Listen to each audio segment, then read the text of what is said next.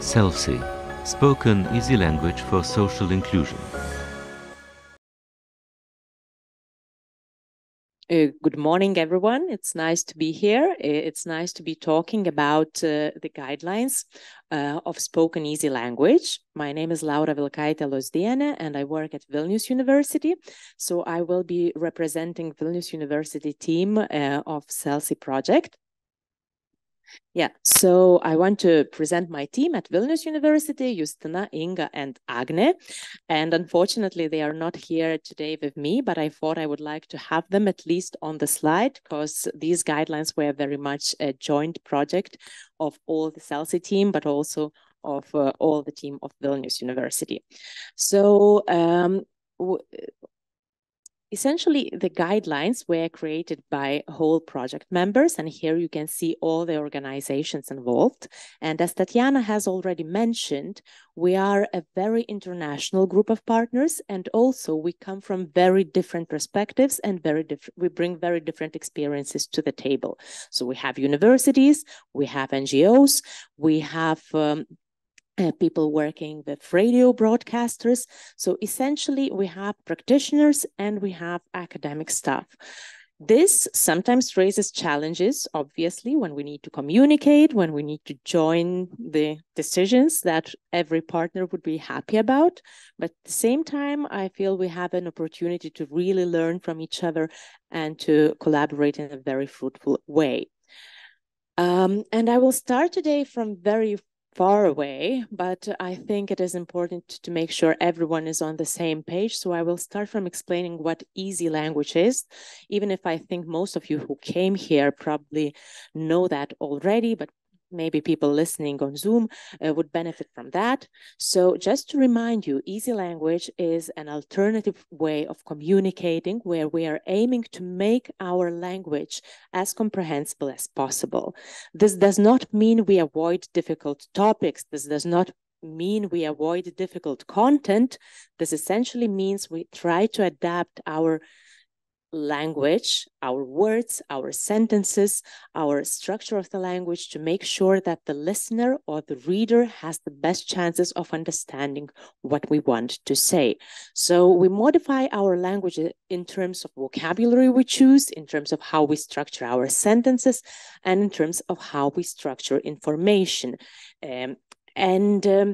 There are a lot of groups of people who benefit from this, and Tatiana has already briefly mentioned on that, but we have people with intellectual disabilities, people within the spectrum of autism, people with dyslexia, people with language impairments that may be due to illness, injury, or trauma. We have people with dementia. We have second language speakers who may not have reached the level to understand standard language yet. And as you see, these are a lot of different groups of listeners or readers who would benefit from easy language. And as you can also see, they are very different between themselves.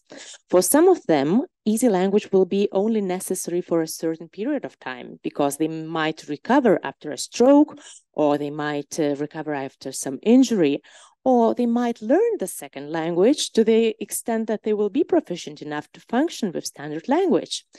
For other people, easy language will be useful and necessary for their entire lives. And if we want to have them participate in the society, if we want them to be able to work, if we want them to be able to go to the museum, to the bank, to listen to the broadcast, to radio, we need easy language for them. And this is going to be a need for them during their whole lives. So we have a very broad spectrum of people who need easy language. And as Tatiana mentioned, there are more of them than we sometimes think there are. What is being done, I would say quite actively now in many European countries, is texts are being prepared in a written form in easy to read. You are probably familiar with the easy to read Could you nod your heads if you are? Yeah, and you may be familiar with this icon of easy to read. That is designed by Inclusion Europe and used to mark texts that are prepared to be easy to read in a written format. So these texts follow certain guidelines. They are, again, using simple vocabulary, using simple linguistic structures, and they are easy to recognize as easy to read texts because they are marked with those icons of easy to read. This is an explanation of what easy to read is from the Inclusion Europe website. Easy to read information is important for people with intellectual disabilities. It is important so they can learn new things, take part in society, know their rights, and stand up for them, make their own choices. So I put it here on the slides, first of all, as an example of easy to read, because it's written in easy to read. And as you can see straight away, the information is structured very clearly. The text consists of frequent and easy words only. The sentences are short and easy to comprehend. Here it talks about easy to read, but exactly the same things can be said about spoken easy. Sorry about that.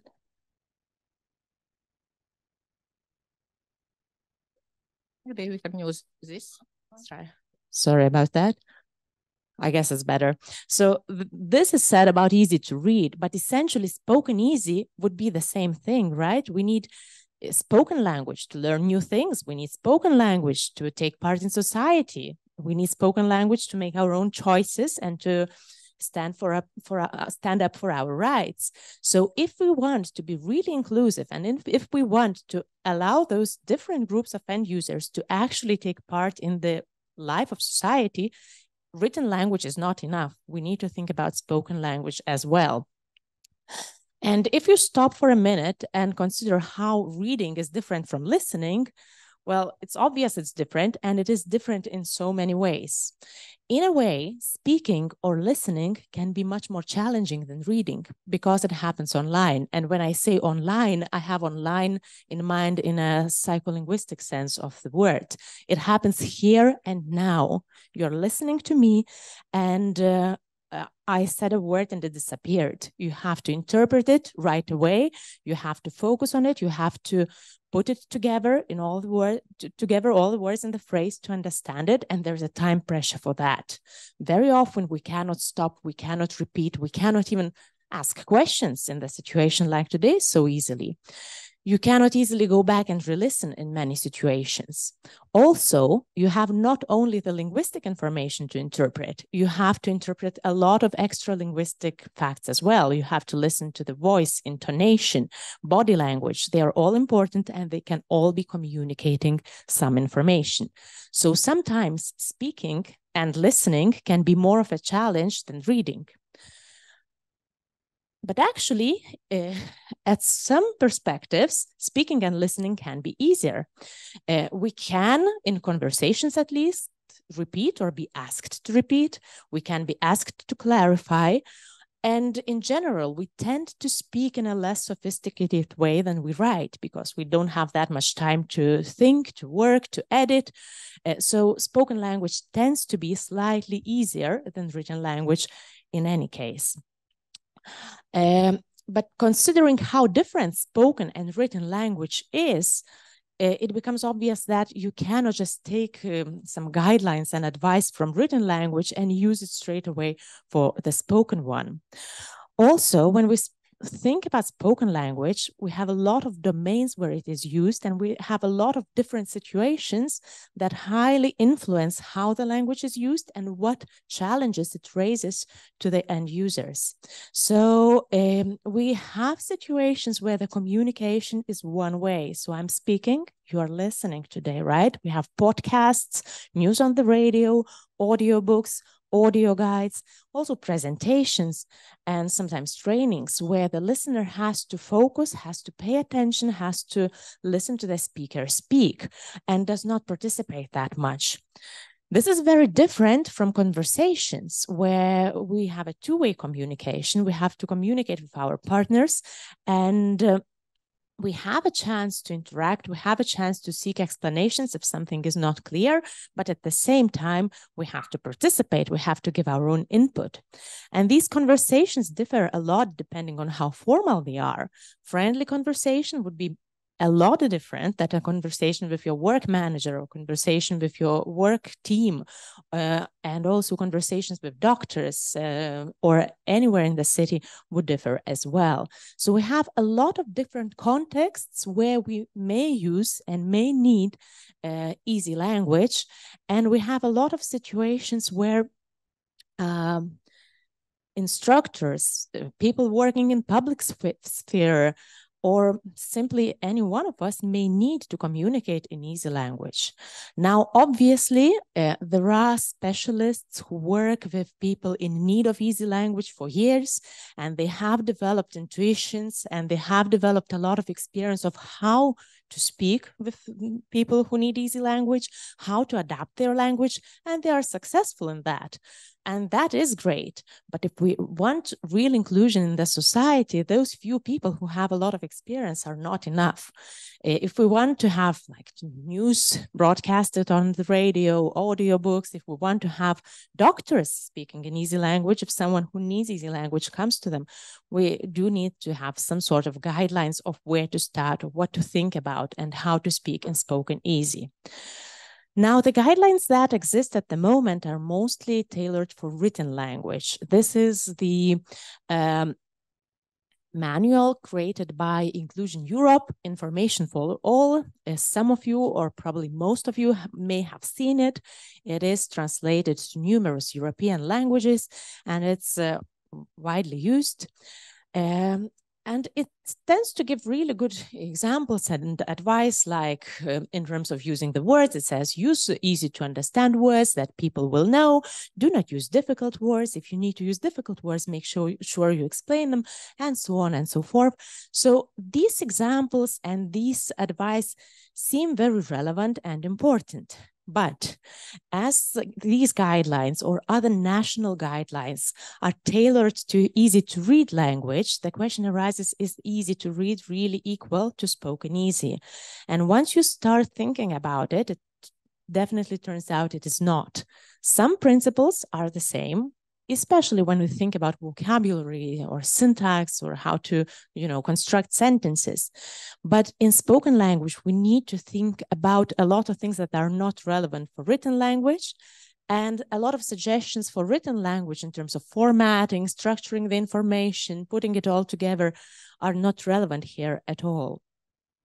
So the problem is there are no clear guidelines at the moment that would instruct you how to start speaking in easy language. If you are someone who is not working with a target yet, if you are someone who has not the experience or the intuition you have developed for years and years of working with these groups. And here is where we come in as SELSI project, trying to create those kind of guidelines of spoken easy language that would give clear and precise suggestions on how to approach easy language when you are speaking easy language instead of writing in easy language. And here is the process of creating those guidelines. So we started from doing research because we really wanted to make sure that our guidelines empirical basis for everything we are saying, and that we are actually doing the work for the people who will use those guidelines, instead of having to go and read a lot of academic papers or different guidelines in different countries. They would have one document with a summary of it all. We based our first draft of these guidelines on the research that we conducted, and we will go on to test those recommendations with end users and refine the guidelines based on what we found. And here is how it worked a bit more in detail. So first of all, we had two sources of information.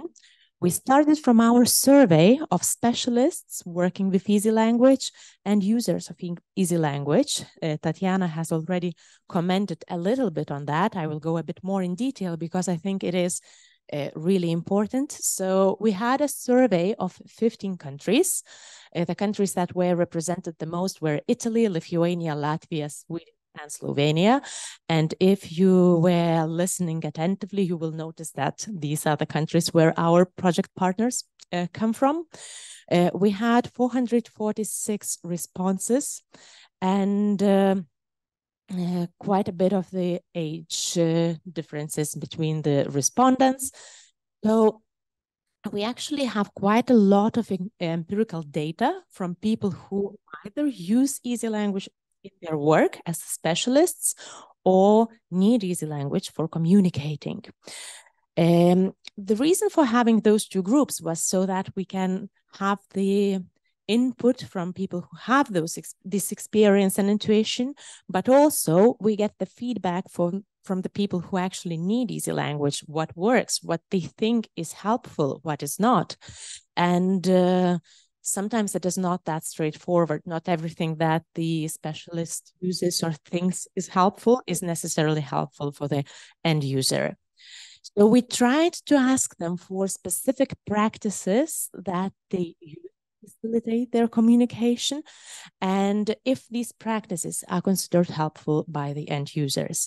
If you are interested in the results of the survey, as Tatiana has mentioned, we have them online on our website, so you can read the general overview. You can actually look at the different countries and what different countries have said as well. But we also had another source of information, and that was published research on Easy Language. So we've read academic papers, we've read doctoral dissertations, we've read various guidelines for different countries in different languages, and we tried to put it all together to create a list as complete as possible of guidelines that would be helpful when learning, when starting to speak language. We ended up with a list of about 200 recommendations, so that was huge. And we tried to group them, we tried to describe them, to make sense out of them, and to add examples to make the document more readable, to make the guidelines more user-friendly. And where we are at now is we have the very first draft of the guidelines, but it's there, and we have the general structure of the guidelines as well, which I'm going to show you today. So we have divided those 200 recommendations into 5 sections, and we hope that we cover, well, if not all, most of the topics that would be interesting and important for people who want to speak an Easy Language. So we start from the question how to engage your interlocutor, how to engage your conversation partner. And in this section, we try to cover most questions that could and should arise when preparing for a conversation, a talk, a training session in Easy Language, like how to address your interlocutor, how to get and keep your interlocutor's attention, and how to encourage your interlocutor, how to create a pleasant atmosphere and show respect. And all these would be important both in a conversation and in a presentation or a training session. And things like keeping your interlocutor's attention might not be that self-explanatory and that easy when we're thinking about the groups of people who need language, of people who have cognitive issues or language issues. Then we move to the questions about how to structure your talk, how to structure information, how to emphasize information, how to make sure that the structure of your talk is actually helpful to convey information that you want to convey instead of making it more difficult to comprehend it. We have a section on how to adapt one's language, how to think about your vocabulary, your sentence structure, how to simplify your sentences, your utterances, how to think about like the natural order of the thoughts that you want to communicate. We also talk a lot about nonverbal communication because this is spoken language, right? So you have to think about how do you use your voice? How do you use pauses? How do you use body language? And things like articulating clearly, making enough pauses, thinking about how you use your voice to speak clearly, loudly enough, are the things you would not normally consider in a conversation in standard language, because we are all very experienced language users in everyday conversations. But when we need to stop and think about how to become more comprehensible, these things, these matters of nonverbal communication become really important. And finally, we give advice on how to use visual aids, how to use pictures or various drawings and schemes, how to add audio materials if they can help you understand the language, and what to consider in terms of deciding the environment and the surroundings of your conversation or talk or presentation. Now, when I give you those 5 topics, and I talk about them, it may seem very straightforward. Like in any good conversation, you should think about how to address your interlocutor, how to structure your talk, how to adapt your language, because we all adapt our language all the time, right? I speak differently when I speak to my friends, and I speak differently when I speak in a public presentation. We all use nonverbal communication to a certain level, and we sometimes use supporting materials like slides. So it may seem that it is all very straightforward and that we all know this anyway, but it's not actually the case, because if we want to be extra comprehensible, if we want to make sure that the information we are conveying actually in spoken easy and easy to understand, we have to make an extra step. We have to add this extra thought to make sure we are kind of giving our conversation partner the best chances of understanding. So these are the big topics, the 5 big questions that we ask. I have shown you the sub-questions, the smaller questions, and for each of these small questions, like how to address your partner, we have a very clear guideline with suggestions what you should be thinking about, what you should be doing, and how. So in the how to address your interlocutor, what sessions talk directly to your interlocutor, which means in the eye contact, physically face the person you're talking to, say you to them instead of saying something about them to the person accompanying them, and so on. So we do have very clear suggestions with examples, with explanations for each of those points. And we are aiming to cover the communication, presentations, training sessions, broadcasts, audiobooks. We're also trying to look at the two-way communication, like conversations, and we're trying to make sure that no matter what kind of situation you need the spoken easy language in, you will get some advice on how to proceed and what to think about. So we've done the research, we have the first draft. Now we're down to testing the recommendation and refining the guidelines based on them. Well, as you can imagine, there are quite a few recommendations that we give, so we're definitely not testing all of them, but there's no need to test all of them either, because some of them have been already tested. That's why we're using empirical research done by other people before us. Some of them are just common sense or politeness, like facing the person you're talking to. Probably no one would argue that, that's not a good idea. Probably that is kind of obvious. So we are choosing the recommendations that we think are the most valuable ones to test, that are the least explored so far, and that, testing them would give the most benefit for the end user and for the specialists needing to use easy language. Now, I will not be giving you a lot of details about the testing we do. I'm sure we will be presenting that in Malmö, in Sweden, in spring. But essentially what we're working in now is identifying those recommendations that will be tested in the frame of this project and developing a framework for testing them with the end users of easy language. And I hope once we have them tested and once we have the recommendations ready, we will update the draft that we have now. We will include information about testing and the final findings of our testing stage.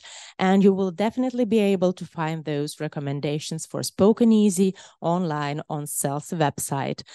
So make sure you check it and you access them when you need them. And once again, these are all the partners working together on this project. And I hope that this collaboration between academia and practitioners who actually use easy language a lot will be a fruitful one, and that you will find those guidelines and recommendations that we suggest to be useful for your purposes. SELSI, Spoken Easy Language for Social Inclusion.